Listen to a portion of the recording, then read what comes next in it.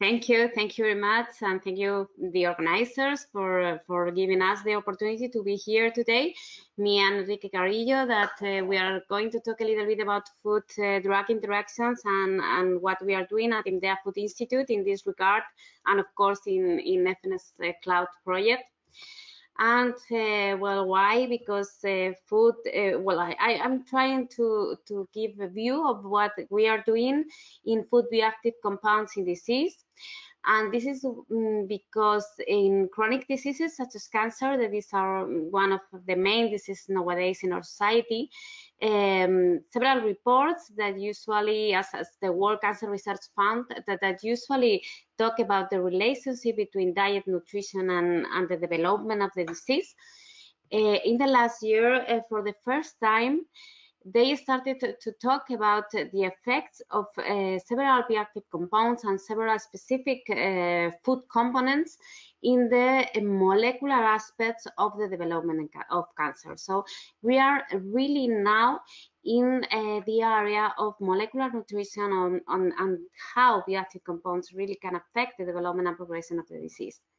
So we are talking about precision nutrition. That is the main scope of IMDEA Food Institute in what we are working. And as it happened years ago with precision medicine, right now we have to go from general healthy recommendations of nutritional aspects in epidemiological studies, healthy nutrition and body maintenance, to specific targeted nutritional aspects to promote health to their molecular effects in the body. And this is precision nutrition. So what we can expect of precision nutrition? We are expecting high efficacy of applying food bioactive compounds in disease treatment, prevention and treatment, but treatment is one of our main scopes. And we are talking about, for that high efficacy, we have to talk about, of course, our physiology and our clinical status, but also our personal susceptibility and the molecular effects of food bioactives. So when we are talking about the molecular effects of food bioactives, we are not just talking about the classical nutrigenetic studies, we are going beyond that, and we have to think about genetics, epigenetics, transcriptomics, microbiome, immunity, the metabolic status, nutritional, chronic inflammation, all those aspects in our body that are really related to the development of the disease, and that are related to nutritional aspects and related to the specific effect that we can find with food bioactives. In the case of cancer, that is one of our main scopes in the lab, we are focused on the deregulation of metabolism, because this is one of the molecular hallmarks of cancer, and it's really related to diet as a main risk factor and a main risk factor of disease development and progression. And in addition, we want to go from the epidemiological aspect to a molecular approach to use food bioactives as a complementary approach. We are trying to modulate lipid metabolism as an effect that can be really effective in treating cancer. And that is also really related with microbiome and immunity that, for example, in lung cancer, that now immunotherapy is one of the gold standards, is really important to modulate it through nutrition. And of course, it's also an aspect that is really related to other diseases that are related to cancer and really are affecting our society, like is obesity or metabolic syndrome. So this is our main scope of action. And in addition, we are talking about cancer because the WHO has been saying for a lot of years that diet can contribute to prevent or treat more than 50% of cancer cases. But the real thing right now is that patients do not know how to achieve this effect, and they want to be part of their own treatment. But in the real case, patients are usually only treated when nutritional status is really in an alarming situation. And we also have a lot of problems because as patients want to be part of their treatment and they are trying to investigate about how they can use nutritional supplements and food bioactives to improve their health, they are self-treating them. And they have devastating results because of food-drug interactions. So this is one of the main problems that we want to address in the Institute, and of course inside this project. And to that end, we are working in how to apply food bioactives in a lot of diseases. This example is about cancer, but really we also work in obesity and other diseases. And we have addressed two different approaches.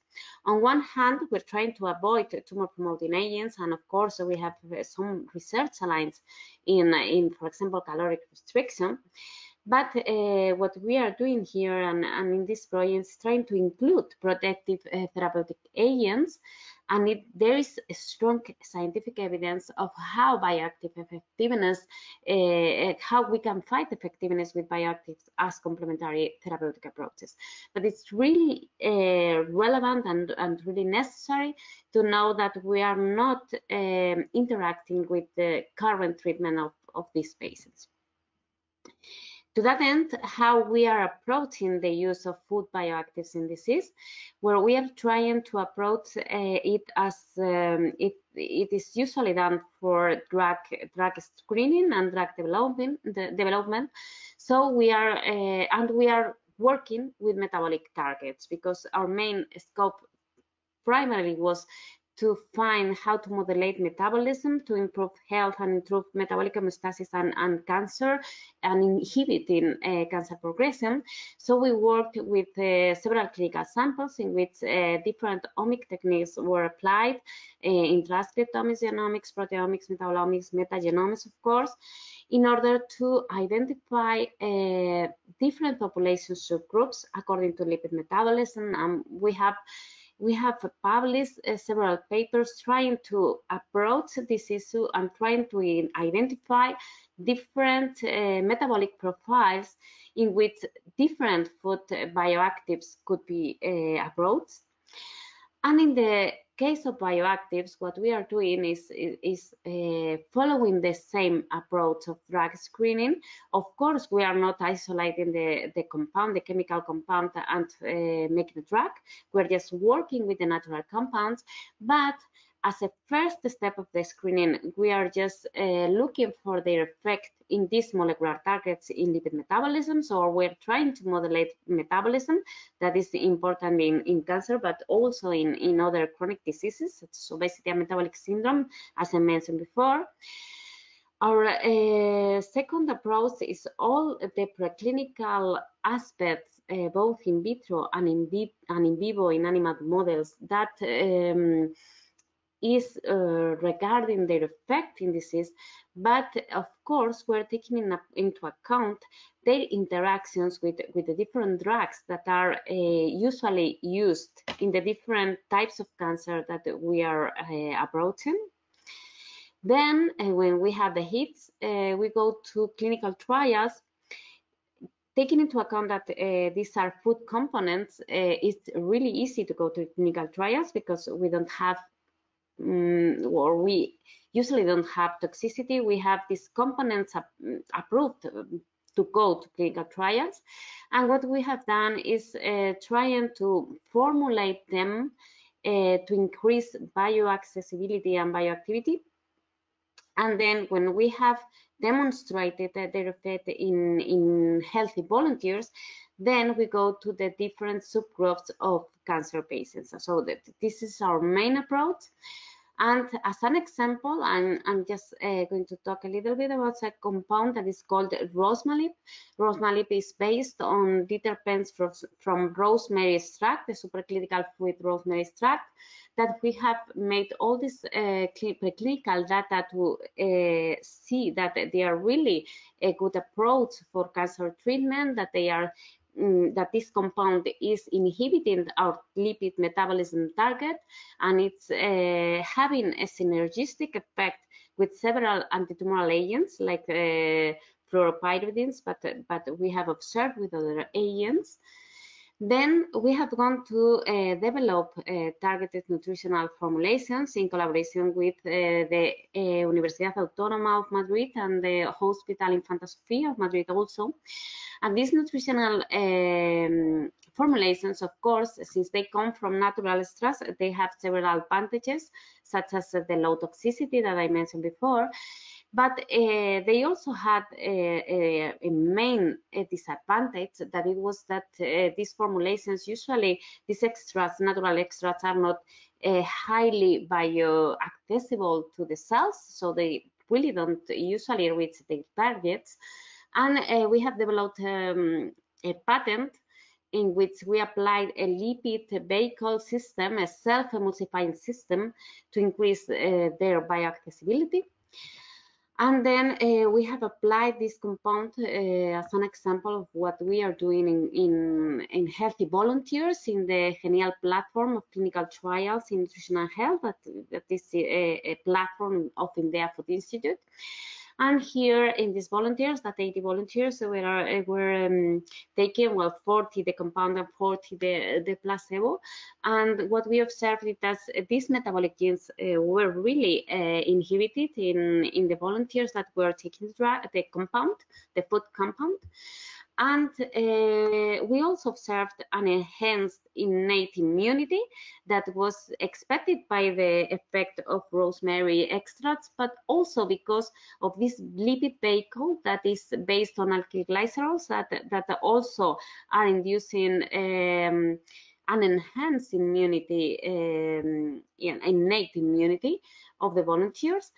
And these effects, these molecular effects, drove us not only to go to cancer patients that it was initially designed, because in that moment we went through a COVID-19 pandemic, and really this enhancement of innate immunity could be really important for cancer patients that are at increased risk of the development of infections. So COVID-19 was one of these infections that could be affecting more these oncological patients.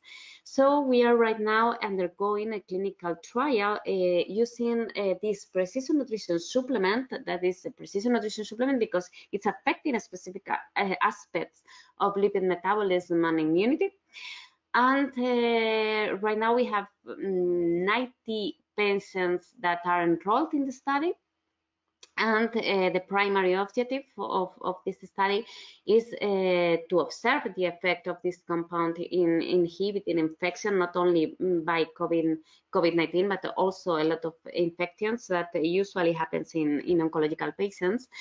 And at the secondary objective, we also have to observe this synergistic effect that we observed in the preclinical studies with the anti-tumoral treatments. And we, of course, have to follow these food-drug interactions, and of course the effects in lipid profile of the patients, and how these effects are affecting the quality of life and their response to treatment. And finally, another program in which we are enrolled that is really taking into account food-drug interactions is called the ALIVER program. The ALIVER program is a consortium of 7 different groups of the Community of Madrid in Spain, in which several hospitals and research groups are working together to design and clinically validate the effect of targeted bioactives for cancer patients. One of them is this rosmarine that I talked before, but we have another compounds that are undergoing this development. And we are also developing an mHealth platform to follow side effects of the treatments and the interactions with the nutritional strategies and the food bioactives that we are applying to the patients, and of course all lifestyle related factors taking into account that nutrition, sleep and physical activity are the main scopes that are being followed in these patients. And we have here a mobile app for the patients, for them to register all the effects that they are observing in their body. We also have a web application platform for with two different areas. One for researchers to know how these biomarkers, microbiome, genetics, and all that we are including are affecting these patients, and another for the oncologists, in which an alert regarding the side effects are taking them to visit the patients if it's needed. And this project it's really relevant in relation with this FNS Cloud project, because we really are convinced that treatment with food bioactives can be a complement, a very effective complement in the treatment of several diseases. But of course, it's really important to take them into account with their current treatment. So food-drug interactions is one of the main scope of actions of these projects that I've mentioned before. So I just give the word. Well, I first would like to thank all the hospitals that are involved in the study that we are taking and rolling right now in IMDEA Food Institute in this regard, that are these main three, Hospital Infanta Sofía, La Paz, and Fundación Jiménez Díaz, all the funding sources, and of course the Clinical Oncology Group, the Genial platform of clinical trials in nutrition and health, my group, and my Molecular Oncology Group, and the Computational Biology Group, in which we are going deeper in these food-drug interactions, in which Enrique Carrillo is now going to follow our activity in this project. Thank you, and Enrique, please, you can follow with the presentation. Thank you very much for this opportunity to be in this meeting with so many women leaders. I think that I'm one of the main representatives with all, but I'm very proud to be here today. And as Anna said, we are very interested in this work and in FNS Cloud, and we are working on it mainly related in food-drug interactions, try to combine many data sets. As Anna told us before, it's important when we develop bioactives in our center to see how they can interact with different drugs. In the case, for example, of cancer patients or obesity or other things that the people is taking. This is a newspaper. This is that appeared some years ago in Spain. Sorry, this is in Spanish, but I want to tell you a little bit what is the problem that they tackled. And they describe how a patient of cancer and a doctor of cancer, they were very frustrating when the patient, after the end chemotherapy session, revealed to the doctors that she was following diet. She is taking supplements with curcumin, and they know that curcumin is interacting with different chemotherapies that makes invalid the treatment that she was giving during many weeks. And of course, you can imagine when at the end of all this process, the doctors identify that they didn't provide enough information to the patient, and the patients have taken some decisions about how to improve her health, going to shopping, looking for supplements that can improve her immunity or her health or whatever. But then, although she is trying to do the best that she can, the selection that she does is going to need the treatment that she is following. No? You can imagine that this is very frustrating for both sides, for the patient side and for the doctor side. Of course, this is only one case that I'm sure that is happening in many cases, not only in cancer, many with other treatments too.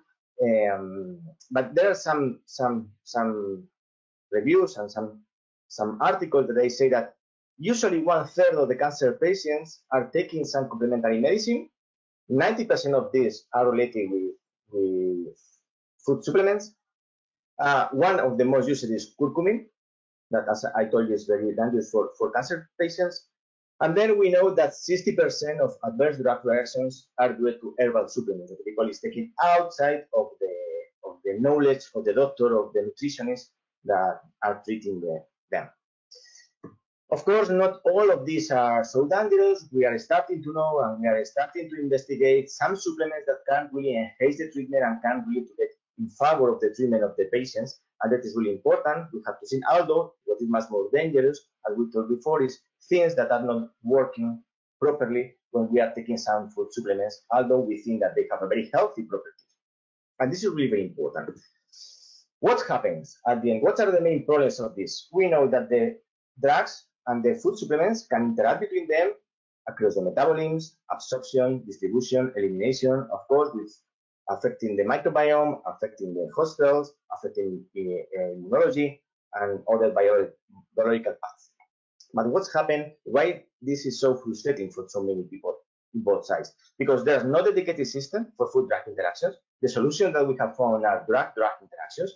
Some of them, they contain some interaction between food and drugs, but most of the cases, they are not really so much overlap between the different solutions that they have.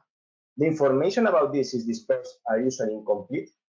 Of course, there is an increase of consumption of foods with active role to prevent non-communicable disease, and there are increased effects with increasing health costs, as I told you before. No, that means that this is a big problem that we have to face in the news. We are facing now, but we have to face much more in the news years. That means that what we need is systems that help us to provide the good information for the patient, for the doctor, and then to provide good research about how this food or supplement that we research in the lab can really interact with the drugs in those patients or in those diseases that we want to prevent. Of course, one thing that we can do from the molecular side, we are bioinformaticians and we are from the molecular side. You know, the Human Genome Project, I take the opportunity to say that this year was the 10th year that we had the first draft for the Human Genome Project, having generated a lot of data, a lot of molecular data from many aspects, metabolic, genomics, transcriptomics, genomics, many things that although clearly they were not thinking to use it in food or health, they can be reanalyzed and reused to try to provide much more information. And this is what we are doing. We are trying to take different databases. For example, one of them is GEO. I mean, GEO is the highest database about molecular data on transcriptomics. Then we have connectivity map. You have here around 1.5 million of gene expression profiles for drugs and for gene knockdowns and gene overexpression. And then we have many data sets like Phenol Explorer, Food Data Bank, Food DB, and others that are around about food information. That means that we can compile all these databases. That is one of the objectives of FNS Cloud, try to combine these different platforms and data sets to get new information that could have some insight and could be useful for a purpose. Here, what we are doing is, okay, we are taking these food databases, we are mining geodatabase, trying to get all the experiments, molecular experiments that they have getting for different reasons. At the end, we get it almost 100 data sets with around 300 compounds for different conditions, from microarrays, RNA-seq, and different objects. We calculate the different transcriptomic profiles for each bioactive compound, and then we match this with a connectivity map. That, as I told you, this is to know, this is about drugs, molecular profiling. At the end, we are going to have different scores. We are considering they are higher than 90, that they are going to be similar actions at the molecular level. If they have minus 19, we are going to say that they are going to have different actions, and maybe they could have some antagonist actions between them. At the end of the day, what we have building is a network where we relate the food biocompounds with the drug compounds. We have many different interactions that we have identified, positive and negative. We check with Drug Bank that they are a database for drug interactions. They have, as I told you, some food drug interactions. We identify 42% of them, and this is a good number. And then we have a high number that is yet in the place to research, that we need to know, go on deeper to see what is happening and if they are really true interaction, or they are producing any effect on that. But this is what we have now. And what we can do, one researcher can be interesting to say, okay, what type of drugs is going to be similar resveratrol, for example, no? That means that we can do enrichment analysis, and we can say that when we do this, the drugs that is related with the resveratrol are going to be related with cancer, with multikinase inhibitors, antineoplastic, mitotic inhibitors, and others. That means that maybe can really enhance the effects of this factor. No? This is something that is well known in the literature, that is good for us, because that means that our network has validated already knowledge that we know. We can see the network from the other side. We can take, for example, NF-kappa data inhibitors to see what components can have similar effects. In this case, we identify flavonoids, and we can identify supplements from microbiome like urolithin 1A. That is good too, because we find this kind of relationship in the literature. And then we can do other things. We can try to see, okay, if we check the drugs that are related with one component, if we have two components with different structure, maybe we can relate them depending of the drugs that they can be like them in a positive or in a negative way. No? In this case, we have the example of genistein that have similar effects that drugs that are related with hydroxypyroxole or hydroxyethylether, although they have different structures. At the end of the day, what we have is a platform where we can ask for one of our favorite components or interested components. We can provide those information where we get the data. And of course, we can do this kind of analysis. What kind of drugs they are going to interact, positive or negative. We can see there's an overrepresentation about some mechanisms of actions in mesh terms, drug bank, chemicals. We can see there are enrichment in MAP kinase inhibitors or mTOR. We can see communities of bioactives that can have similar profiles following the drugs that we have assigned. Of course, this is something that we are compiling now inside of the FNS Cloud. We have the databases, we have the results. If any of you are interested, you can contact us and we can provide those information. Now what we are trying to do is to create a platform, a web platform that of course you don't need to be a bioinformatician or you don't need to have skills in programming to get all this data and all this information. What we want to try is to put all this information available for all the researchers that are interested in an easy, findable way, with, of course, linking all the research with many results that can give you much more insight in the case that you want to do this. This is one part of what we are doing in FNS Cloud. Other thing that we are doing is to compile from clinical reports and clinical trials what we already know from these food and drug interactions to create another tool for nutritionists and doctors that they can really get inside of this info very easy. That means that when a doctor is going to put a drug, he knows or she knows that should give a list of food or bioactive compound that should not be taken with that. And the other way around for the nutritionist. When a nutritionist is going to give bioactive compounds or food supplements, they need to know what drugs are incompatible with those. This is our job. This is what we are doing. I have to say that the most work have done by Marco and Teresa, members of the computational biology team, and leading from the biological and clinical part from Anna and from Isabel in the Genial Clinical Trial Platform that help us with ideas, with how to refine this, how to improve, and what are really the problems with a nutritionist is in front of a patient or a volunteer, and they don't know what to do or where to look for this kind